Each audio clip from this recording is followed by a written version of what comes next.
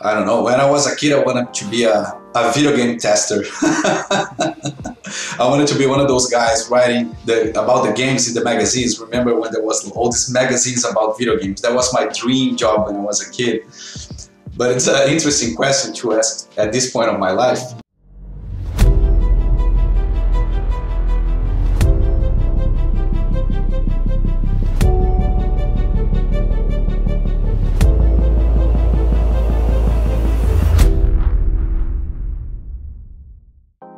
Hey everybody, Mark Arinsberg here with the Purenow Show. This is episode number 29.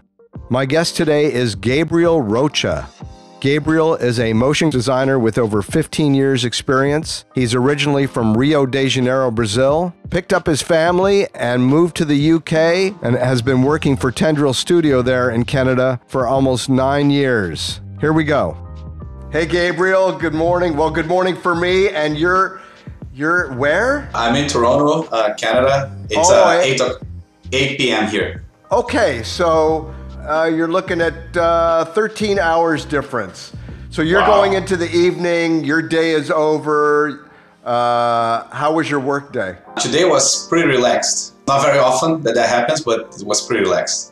Well, listen, I really appreciate you being on the Purenow Show. It's great to have you on, and happy to hear all the things you got going on. We can start with the fact that you're actually from Rio de Janeiro, correct?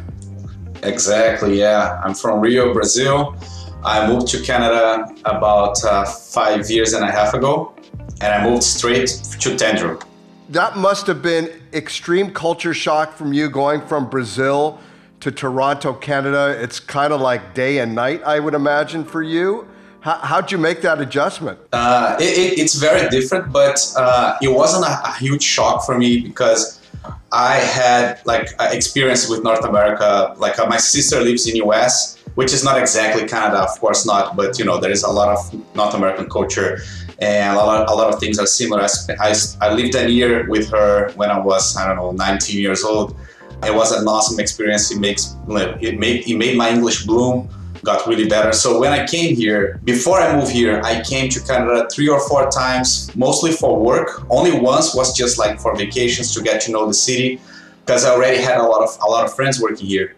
So I came here to get to know the city, to visit these friends, and I loved it. It was an awesome experience. And since then, I kept in touch with several studios from Toronto. I kept working for them as freelancers until I was hired by Tendril and I started working with them. So moving here wasn't a big hassle. It was, the only shock was a family life here is very different, because all the times that I visited Canada before, I came by myself, almost like a single guy life, you know. So when I came here with the family, it's like a very different, kind of lifestyle, which is good. I like the lifestyle here. If I didn't, I definitely wouldn't stay here, because if you have to. Let's hear about the dream job. The job that comes in, everything's going great. You guys are super stoked with the end result. The client's, thrilled with the product that you delivered. And maybe this is your flagship project, or something that you can say is the epitome of why you're doing what you're doing. I would say we've been getting a lot of dream jobs. And I'm very lucky to be where I am at Tendril right now, because I'm being able to enjoy this kind of moment, where we are getting, as I was mentioning, we are getting so close to the clients. And even when it's not just an old client, we learn to collaborate really well. And this is really reflecting in our results. Hublot is a client where you can clearly see we have already some videos with them, some projects with them, and you can clearly see that they all come out really well. The client's super pleased, and we have such an amazing relationship with them. Microsoft as well. There was so many good stuff that we've done with them. I wasn't part of this start of relationship, because when I come back here to Canada, I wasn't a director. But I was in contact with the directors, and I got to see things progressing and moving forward. And I can easily say that we are like we get a lot of dream jobs very frequently at Tendril. But it was a construction. It wasn't always like that, right? Like we did a lot of projects with like low budgets where like we knew we wouldn't make a dime, but we need to get known by the industry. You need to get to know the right clients, the right agencies, and it was just the right project. It was just the right project. So I think that this kind of attitude in the beginning, like put us where we are right now, like to be collaborative, and no matter no matter the budget back then, but we just needed to make something beautiful. We just wanted to communicate well and to deliver something where everybody would be pleased, us and the client, and things progressed really well in that sense for sure. So did you draw as a child? Was any of that part of you growing up, or did you just kind of bypass that whole thing and then at one point just hit the digital world pretty hard? Oh, yeah, I drew a lot when I was a child, a lot, especially like in the influence of video games and, cartoons, like comics. I remember having like this big collection of drawings, and there was this point in my life where I was like, I don't know what I'm doing, I don't know where I want to go, right before college and etc. Like I had no idea what to do with my life. I didn't discover that graphic design was a thing. I loved it, but I didn't know what was it. I had all these drawings, and I thought I threw it away. And one day my mother came to me with like this big bin with like all of my drawings. And it was like such an awesome surprise, I had already moved away from Brazil. I was here already in Canada. So I went back there and I was looking for a no document from me, because, when you immigrate, you always need a bunch of documents to, restart your life. So I told her, like, where are all my old documents, those ones that we'll probably never need again. It was like, oh, it's in this bin back there, just check there. And I was checking, I saw all these cartoons and drawings, but it's a shame that I didn't keep drawing on my adult life. I know in this industry, people log a lot of hours. Give me an idea of how you have created some balance in your life, as well as the culture at Tendril, that it's kind of, is it a people first? How do you make sure you're getting what you need so you have time with your family, you have time for yourself? What's kind of the strategy or your practice? It's funny because I had a little bit of thought about that. Maybe a year ago, I think I even posted something on LinkedIn about that. Is that I think in general, the industry matured a lot in that sense, like I don't see much people like pulling all-nighters that frequently anymore. I remember going to, this is perfect. I remember going to conferences in the early, 2010, 2011, even a little bit. And people were always bragging that, like to deliver this project, they would punch their chest. To deliver this project, I worked all night. I didn't sleep for 5 days.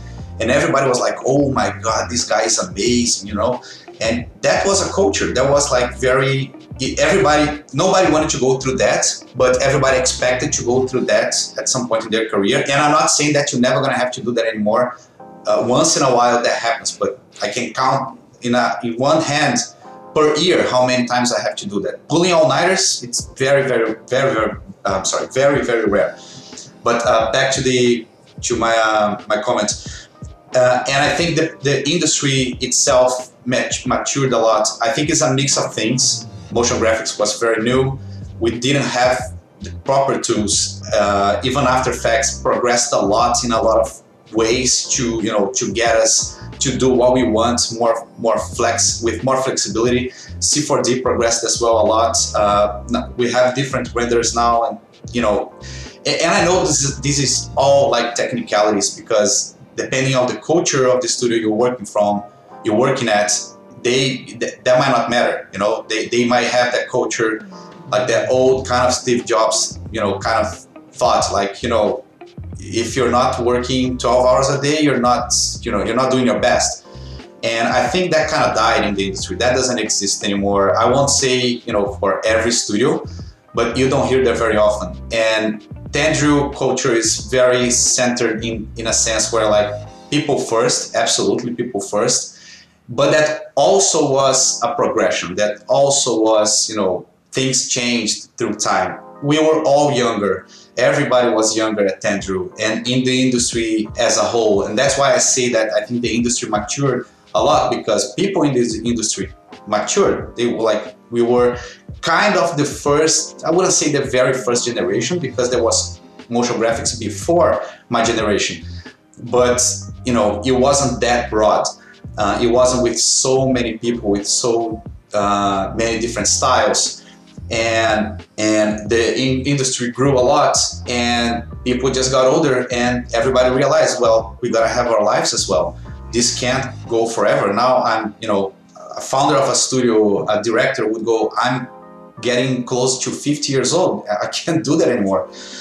And I think everybody learned to, you know, to get things on time, you know, and to do your best with the time that you have with the proper tools. And working remotely, I would absolutely say that that's helped in that sense as well.